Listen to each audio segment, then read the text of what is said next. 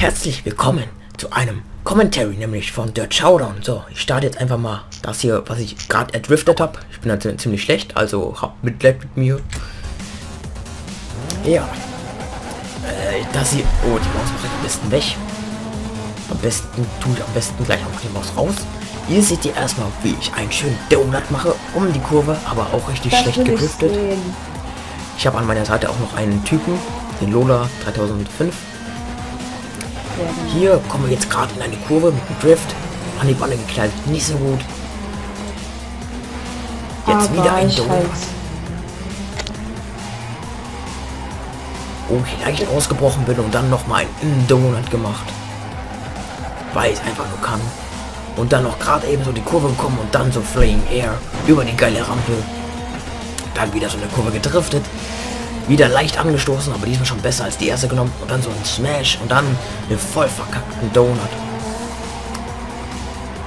Da ging es dann einfach nur um die Kurve. Und dann habe ich noch mal wieder einen kleinen inneren Donut gemacht. Diesmal schon besser und dann ging es zum größten Fail.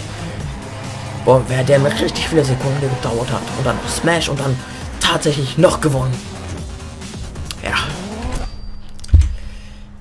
Und da ist es dann auch schon beendet. Und wie hat euch denn dieses Driften gefallen? Oder wie findet ihr dieses Spiel eigentlich? Würde mich ziemlich daran wissen, weil dieses Spiel macht mir doch ziemlich viel Spaß und ja, davon Let's Plays zu machen wäre doch eine Option, solange Brickforce etwas leckt. Und dazu weiß der Lola auch vor Lola 3000 bestimmt auch so ein paar Worte. Nein, ich bin nicht da. Nein, er weiß keine Worte dazu. Also, dann sage ich einfach mal... Doch, Brickforce leckt die ganze Zeit. Richtig, richtig scheiße. Das war der Wort zum Sonntag. Wir haben sogar Sonntag. Nein. So, und dann... Hoffentlich sehen wir uns dann wieder beim nächsten Let's Play. Oder, meinte, das ist falsch. Hoffentlich sehen wir uns demnächst mal wieder beim weiteren... wo wir dann weiter spielen. Dort Showdown oder sage ich einfach mal bis zum nächsten Video, falls es noch eins geben wird. Und dann genießt den schönsten Rest Sonntag, denn dieses Video kommt noch heute hoch.